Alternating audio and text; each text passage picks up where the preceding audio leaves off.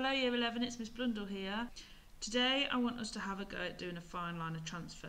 Now I did already upload a video on how to do this, but the work that I got back from you wasn't at the high standard that I usually get from you in lesson, and I just feel like we could do a bit better. So I'm just going to have a little talk with you before you watching the video again.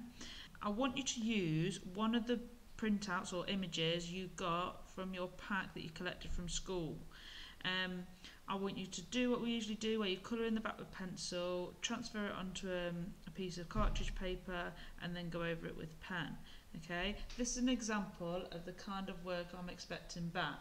Now, if you're not doing a bird project, you wouldn't do a bird. If you're doing a food project, you'd obviously stick to an image of food. Use one of the images from your pack to do this drawing from.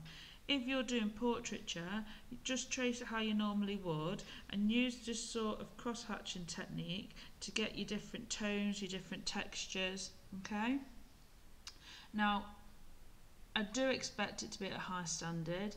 If you're struggling, again, just message me on the class charts, ask me any question, no questions silly, and try and achieve the grade that you were achieving in school. There's no point you coming back to me with a piece of work that's 2 grades lower than what you were producing in school, because it's only going to bring your GCSE grade down.